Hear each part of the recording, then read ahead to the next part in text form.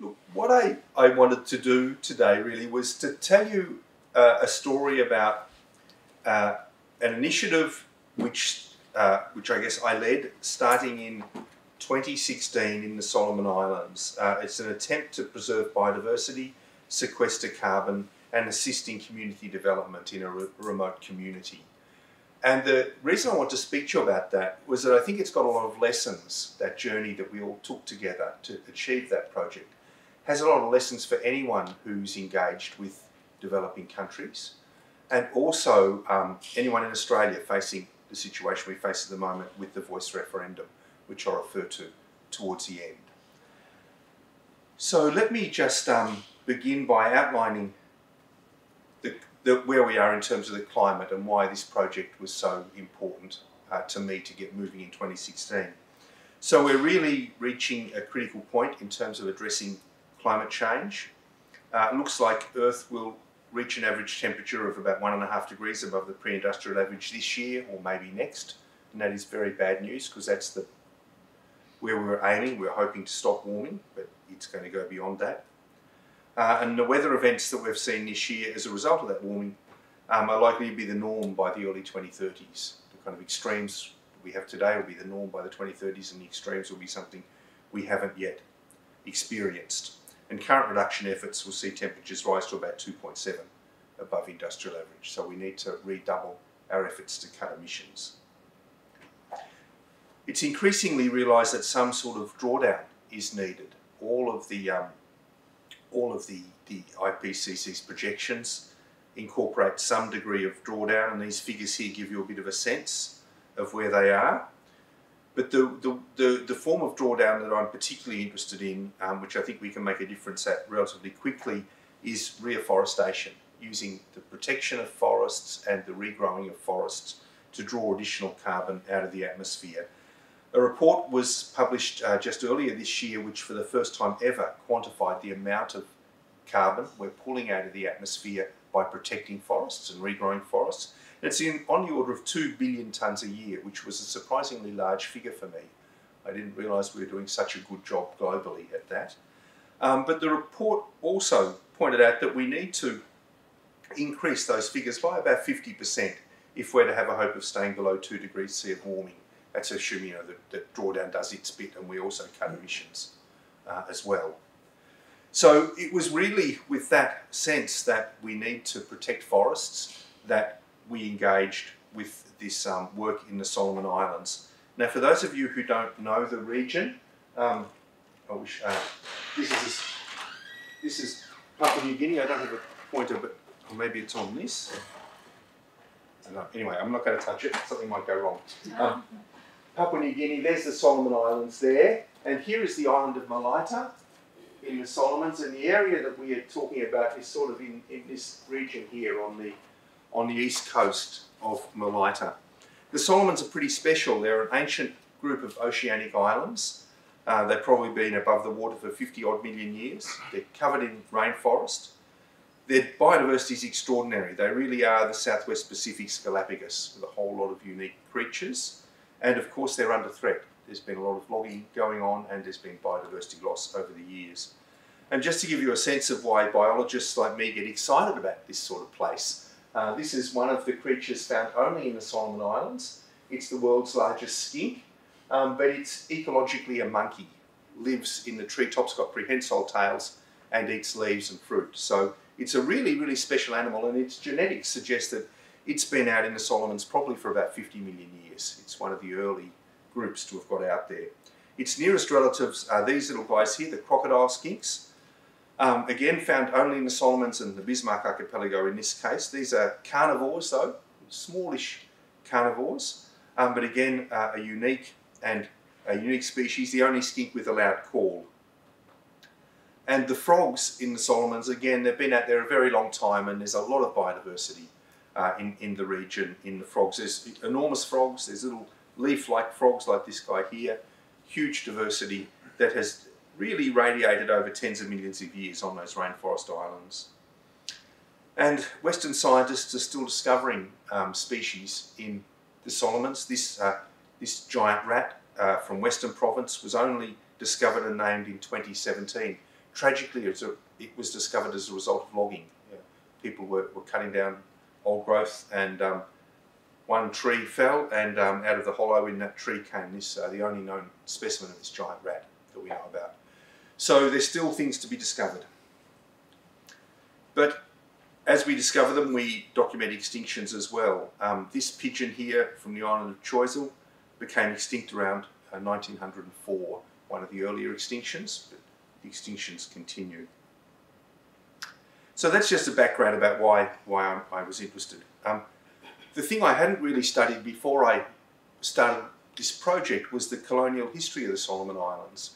It turned out to be critically important, however, to understand this in order to run a successful project. So the place was a British colony from 1893 to 1977, and the British were there for one reason and one reason only, which was to make money. So they set up plantation houses like this one and planted coconut plantations. The thing that they needed though was cheap labour, and why would you work on a plantation if you can live perfectly well as a Solomon Islander in your village? This was the problem they faced. So they decided to introduce a poll tax. So the tax that they introduced was the equivalent of 6 months' worth of plantation labour for every male Solomon Islander. So what they were saying is, we'll enslave you for 6 months of the year, you pay your tax, and for the other 6 months you're free to do whatever you want to do. On Malaita, this was taken very badly back in 1926. Ramo, the kind of warriors really of the Kwaio people, are fierce and independent people. They had also had decades of experience of blackbirding, and this is a practice whereby ships would come, call on the Malaita coast, induce young men and boys to board, and then take them off for forced labour in the cane fields of Queensland. So they weren't going to have anything to do with this tax, and the British knew it, and the British were sufficiently worried that they sent in a tax collecting party. It's not really the ATO, but there they are. They were all 17 of them, armed with the latest rifles that the British could afford, Henry Martini rifles, repeating rifles. And they were up against a group of people who were basically armed with bows and arrows, the Kwaio. So the Kwaio came down to the coast. They were led by a man called Bassiana. This may or may not be Bassiana. He's certainly one of the chiefs of the time. And Bassiana was a brilliant strategist. He had laid a plan to kill all of those tax collectors because they lived way up in the mountains. They felt they might be safe from any reprisals. And the plan worked brilliantly. They managed to kill all 17 of the tax collectors with the loss of a single person on their own side. And here is the graves of the 2 European tax collectors, Bell and Lilies. The others were Solomon Islanders, armed police, constables, whoever they were. The British panicked at this terrible attack as they saw it upon law and order, and they asked the Australian government to take reprisal action, and the Australian government sent HMAS Adelaide into the Solomons, into Sinilagu Harbour, we're in Kwaio territory, carrying a militia, an armed militia, in 1927. And this was a spectacularly unsuccessful effort. They did try sending the army up into the mountains, but it's a 1,000-metre climb, and the army became known as a breathless army by the time they got to the top. Everyone had fled, and Bassiana thought things were good. But the British were a bit more cunning than that, and in the end they ended up giving all of the armaments from the breathless army to a group of people who the Kwaio were temporarily at war with. And those people, of course, armed with the latest rifles, were able to do terrible damage to the Kwaio people.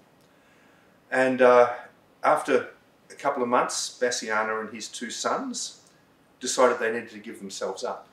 And they walked down to the coast to try to sue for peace. And the British, in their inimitable way, took them to an offshore island, gave them a mock trial and hung them. Hung all 3 of them, which was the end of the kind of any attempt really at reconciling this. So that was the situation that we arrived in, really, in the Solomons. Warfare, as far as the Kwaio were concerned, had been going on ever since. There'd been no end to this conflict, no reconciliation. despite the efforts of people to do so. So this is excuse the kind of colonial look of this photo. It's an old Instamatic from 1987. These are the people who helped us carry our gear up into the mountains on my first visit there in 1987. I was invited up by a chief called Flannery of Nulfay village, and Flannery had been trying to effect a reconciliation, and I think his invitation for us to arrive was part of a plan to do that, but he could never get the momentum up to get this reconciliation happening. So I've got to fast forward now to 2015. I was working in Switzerland with a foundation developed to protect wildlife, and they asked me if I knew of any projects that might be of interest, and I said perhaps we should try to work in the Solomon Islands. It's an area which has been neglected, and there's great biodiversity there, and people are in great need. So the board of this foundation, excuse me, sorry about that, of all things. So the board of the foundation gave us a grant of about 400,000 euros over 3 years to do a proper engagement and work with the Kwaio people. This is the Kwaio forest we were trying to protect. At the time we were initially invited in through the good graces of David McLaren of James Cook University and Chief Esau Kakao. The pristine forest was really pretty much restricted to the high mountains. It's beautiful forest, but it was under threat. There were logging trucks waiting down below really to gain access, and loggers in the Solomons, they're usually Southeast Asian companies or Chinese companies, and they drive their trucks in, they'll wait for a couple of weeks, and if the trucks have been left unmolested, often they'll go in and just start logging. In this case, people took burnable, combustible materials, piled them up around the trucks and burnt them all. The Kwaio decided they weren't going to have any of the logging. And the companies were offering something like about 100 Solomons dollars a head for everyone in exchange for the logs, which is not a great deal of money. The forests that remain, though, have these endemic birds in them, and they were a new species of rail, and they were really the basis, along with mammals, of our work. And the way we worked was we formed an association with the Kwaio people. We invited them to come to the Australian Museum, paid their way. They came and saw what we were doing. We went and visited them and tried to understand what they wanted, and slowly came towards an understanding. And that understanding was that we would help the Kwaio people protect their forests, monitor their biodiversity in a way that was satisfying to the funder, to this Swiss foundation, and eventually help them set up a legally incorporated association that would then receive more funding. So we were going along very well for about 18 months until Chief Esau Kakao came to me and said, "We have a problem." He said, "Your people aren't safe anymore. There is, there's still, the war is still going on." And he pointed out to me that at least, probably, this may be the most recent murder, but there was an Australian missionary murdered in 2003. And what happened, he was working at a hospital quite near where we were intending to work. And one evening in kind of dusk, a young man came down with a bush knife and beheaded him. And it seemed mysterious. No one could understand what had happened. But we discovered later on that that young man had had a dream in which his grandfather had come to him saying, "Not enough blood's been paid for my death at the hands of the British." And he then felt obligated to go and balance the books, if you want. So that was the sort of thing that was going on. Chief Esau's son was stabbed while he was at school as a result of these ongoing conflicts. It was a very difficult situation for people. So Esau decided in February 2018 that we needed to undergo a reconciliation ceremony in order to continue the work, the biological work and the community development work that was being done. For weeks, in fact for months, he walked between small settlements, and Kwaio people there's really family groups camped out in the forest, so there's many of these small settlements you've got to get around to and speak to everyone, and it's extremely difficult work. Often people don't want to hear about reconciliation, so he would go in with his son and Tommy Esau, and talk about the conservation project as a way of opening the door, and then to say we can't continue with this until we deal with with reconciliation. So by July 2018, Esau felt confident to conduct the ceremony. I had agreed to take part with it. We were meant to have the High Commissioner from the from the UK, the High Commissioner from Australia, and various other important people, none of whom turned up, unfortunately. It seems that government doesn't play a role in reconciliation simply because it's an admission of liability at some level. So it needed to be non-government. And because I was Australian of the Year, and had gained this funding, I was considered a fair substitute for government. It was really some of the toughest work I'd ever done. July is the middle of the wet season, and after a 4-day journey by aeroplane, truck and canoe, we finally arrived at a hut on the coast, and Esau was sitting in the hut looking pretty grim, and he said, well, 90% of people have agreed. He said, so we can go ahead. He said, you have to have an armed guard before the ceremony's complete. So we nominated 8 young men to guard me with bows and arrows and whatever else. And we set off walking. And it's the mountains, the villages are about 1,000 metres up in the mountains. And in the middle of the wet season, it is really tough work getting there. We started pretty much before dawn and finished after dark. That's kind of what I looked like at the end of it. It was really, really tough, I can tell you. I was 62 at the time. I didn't think at times I was going to make it. But anyway, so we got up to the ridge above the village just after dark. Esau said, that's where you've got to leave your clothes behind, because this is a traditional ceremony. You'll dress like the rest of us in a leaf, which I did. And we spent the next 10 days in a leaf. I spent the next 10 days in a leaf. So that's Esau there and myself just in a cooking house there. Just to introduce you to some of the major players in the reconciliation, we have the chief of the village, who was on my right, his wife on my far left, Chief Esau, and the bloke on the far right is the last Ramo from the area, who was the last guy who would really take bounty in order to sort out problems between people. So the following morning, after having got to the village, we then had to set off to a very rugged limestone area, which was where the ancestral shrine of Bassiana, the man who led the revolt, was located. It was the most moving day that I can remember spending. I went into the forest with David McLaren and with a group of about 30 older Kwaio men who were going to participate in the ceremony. It was raining all day. I remember we got into this very rugged karstic topography, and I saw a man in front of me who was the guy who was going to do the ceremony, and he had been sequestering himself for several months in preparation to do this ceremony.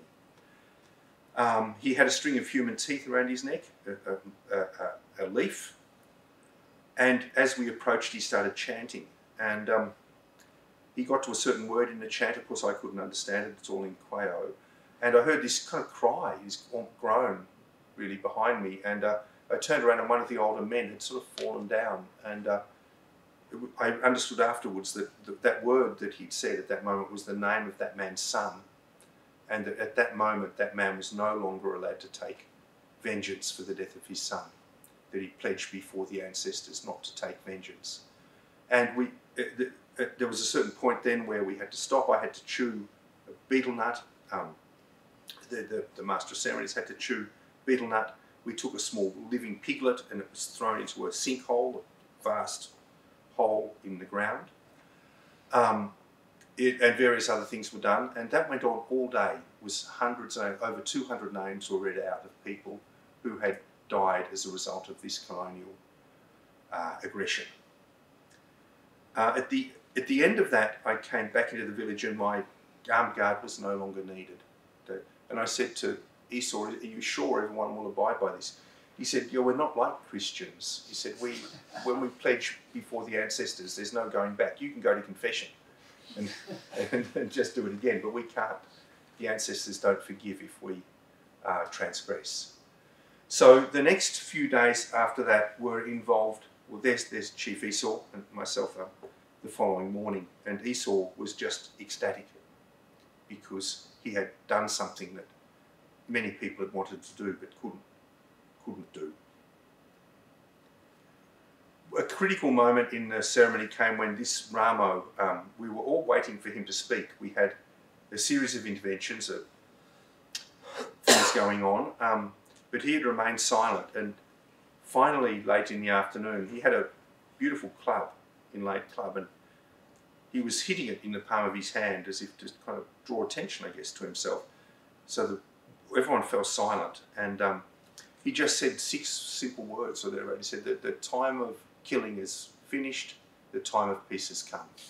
And that was this moment where everyone sort of, you could feel the breath, the importance of this moment to everyone, that in fact peace was going to hold. So we then had a series of ceremonies where we paid in pigs for the death of Bassiana and his sons and several other important men, 7 of them, and they were individual payments made during quite a solemn and profound ceremony. And then, maybe it's the next one, sorry, no it's not. And then I was paid in shell money for the Australians who'd been killed. And in the end I had a very large amount of shell money. I could have married 50 Kwaio maidens probably with that amount of money, I don't know, but it was a lot of money. And so I took all of that, eventually ended up in the Australian Museum, but we were paid for all of the people who had died as a result. So that was sort of the nitty-gritty of the ceremony, which was 3 or 4 days. The other 6 days were really celebrations, exhortatory speeches, dances, eating, although much food was still tabooed, meat was tabooed and various other foods, so it was a very limited menu. But as it was raining, a lot of it was inside. Flute playing, which is the beautiful, beautiful flute music in this area. And I just have a little video here. Oh, maybe the link on it. There we go.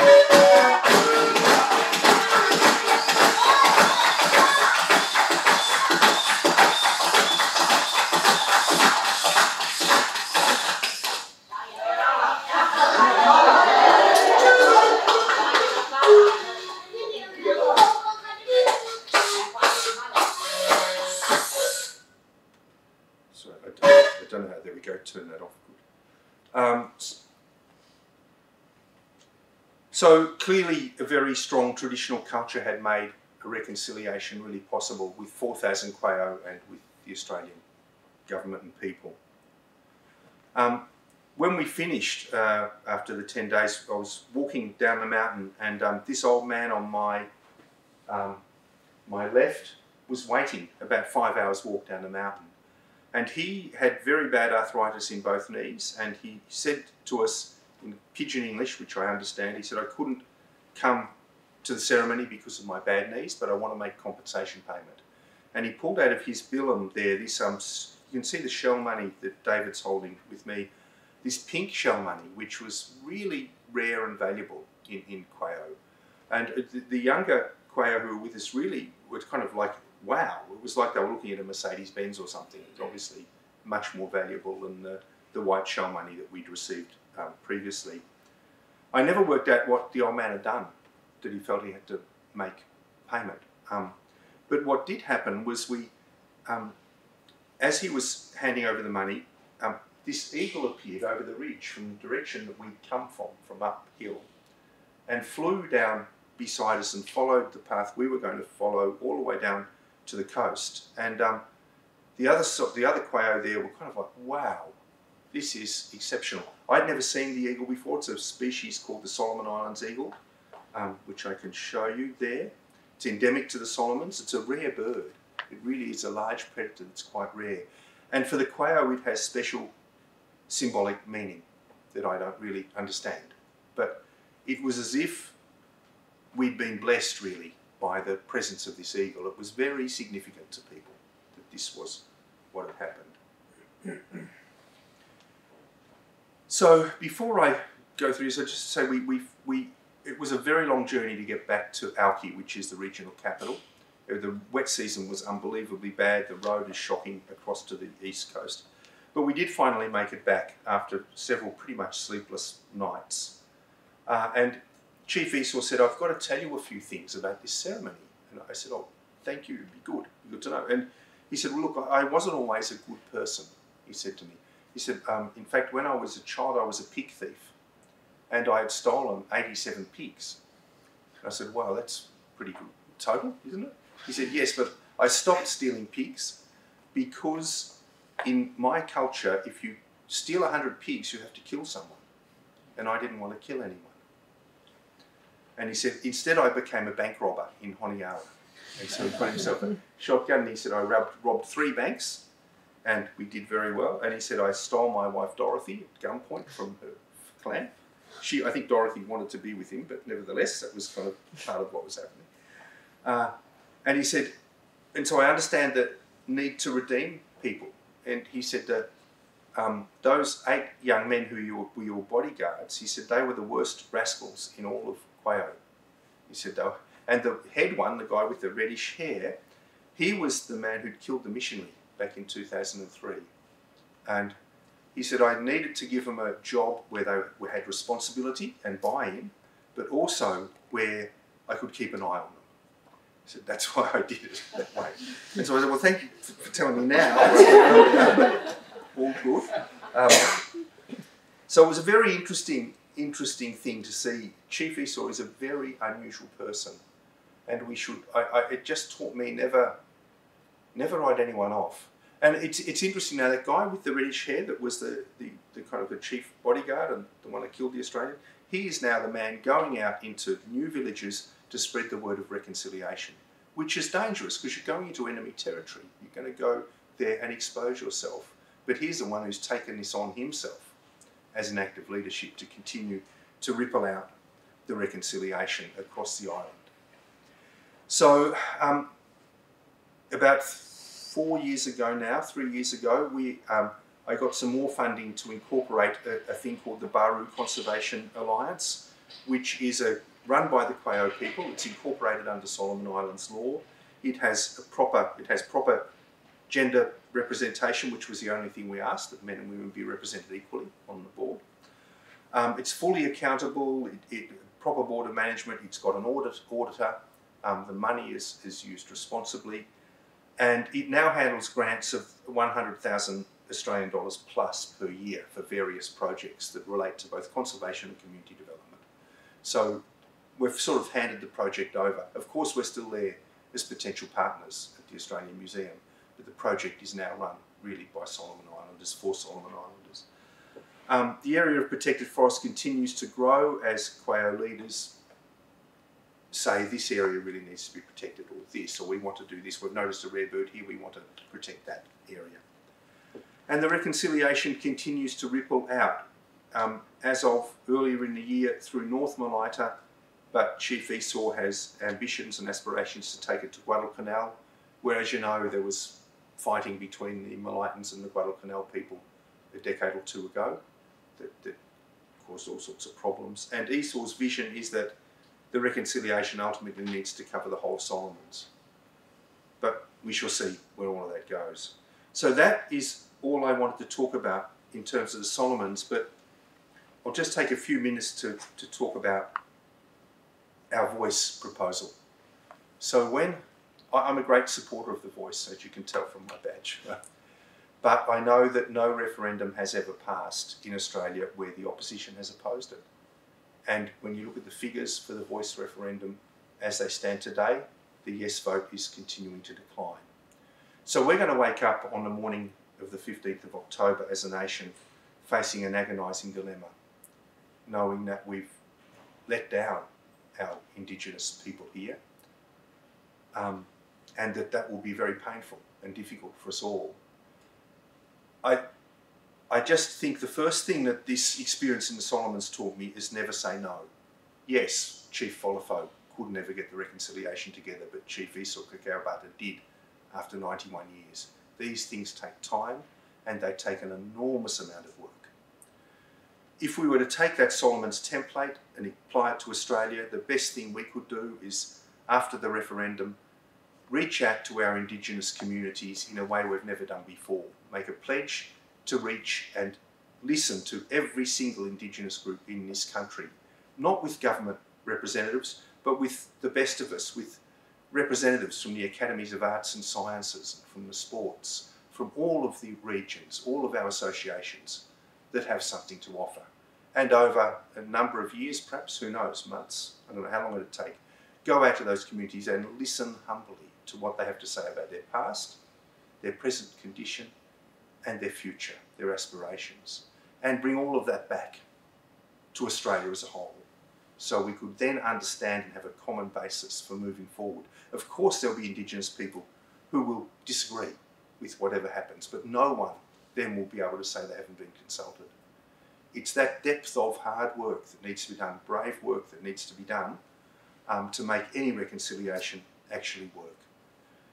Once you had that, of course, the government could take those results in any way they wanted. They're not bound to do anything, but it would form a strong and enduring basis for any further steps we wish to take in terms of reconciling with our Indigenous communities here in Australia.